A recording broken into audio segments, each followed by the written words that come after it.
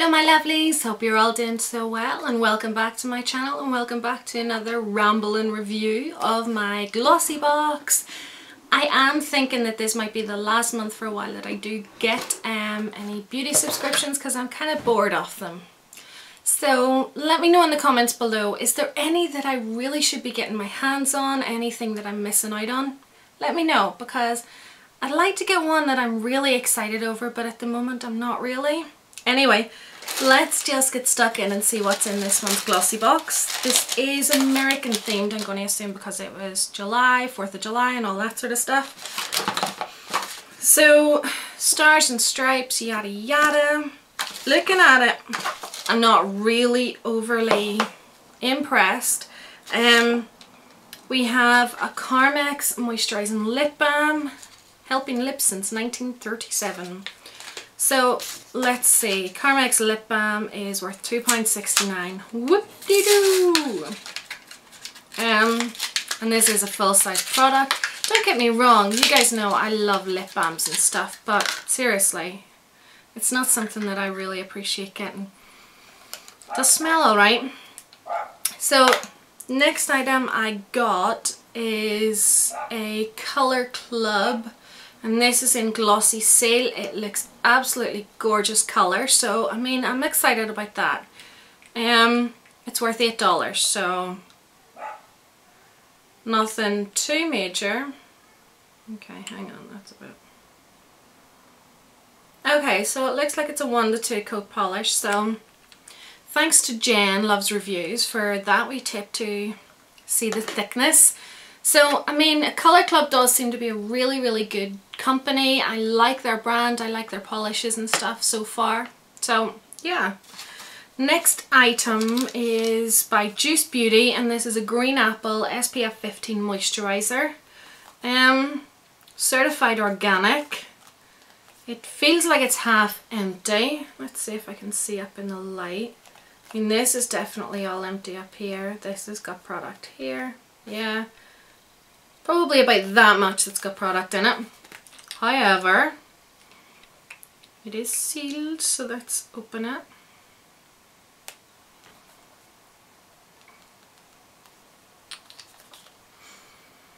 It smells nice and fresh. It's quite thick. It smells lovely. It doesn't smell like there's just apple in it. It says Age Defy Antioxidants, Broad Spectrum Sun Protection. This lightweight daily moisturiser contains chemical-free broad spectrum sun protection with age-defying peptides, DMAE, alpha lipoic acid, CoQ10 and organic fruit. Yeah, so there you go. That's really not exciting. So what does it say about this? This isn't a full size. Full size is 50 mils for $35.75. So work that out. You know, this is 15. So say 10 mils is $3.50. So half of that, you're talking £5. This is worth a £5. Okay, big deal. So next item we have is by Absolute New York. This is a Glossybox Premier. This is an eyeshadow primer worth $4.99. Eyelid primer base, oil-free makeup base, soothing formula, evens out the skin tone on your lids and smooths out lines. It's quite shiny. I don't know whether you can see it. There seems to be a bit of a,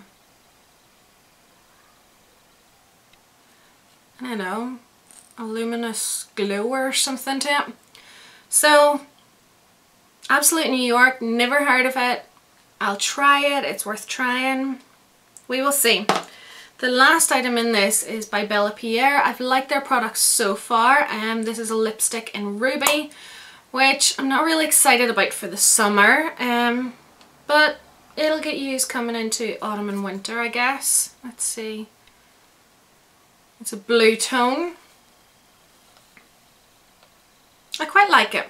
It's worth £20, so I guess at least there was one product that was worth a few quid.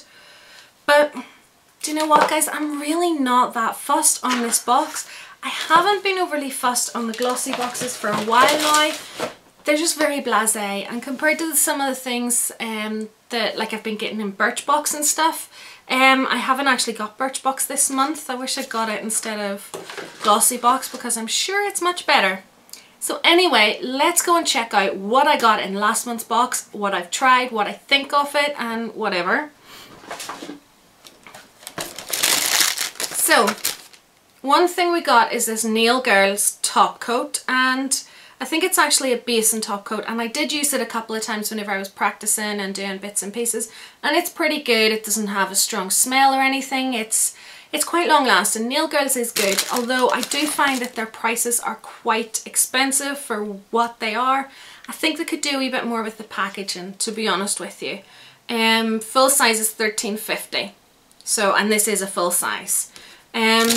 Next item is a Got To Be Rise and Shine Souffle. I didn't really use this that much.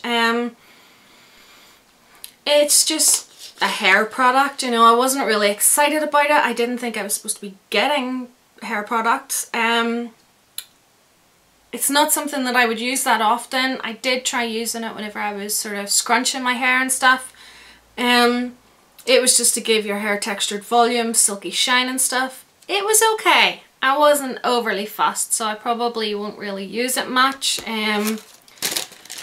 It is worth £4, £4.7p to be exact, from Superdrug. The next item I didn't use, I have to be honest, because I really didn't like the smell of it, and it was the Roger and Galay. I don't know what it was about it, but it came with a, what was this again? Shower cream, body lotion and a fragrance, and it's a fruity, floral and fig inspired scent. Allow your senses to take a break, reminiscent of a walk through a Mediterranean garden. There was just something about it, I can't remember what it was. There's something in it that was really, really overpowering, and I did, as you can see, I did try it a couple of times. Really tried to like it. I did want to. After really falling in love with the Guess sample that I got, I was like, you know what, I might like it.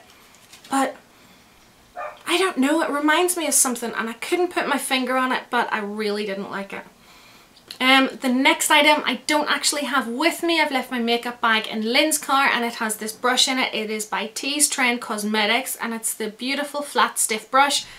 It's worth €19, and guys, I don't know whether it's worth €19. I don't know whether... I'm really funny this way, but I find I struggle with spending like €20, £20 on brushes and stuff.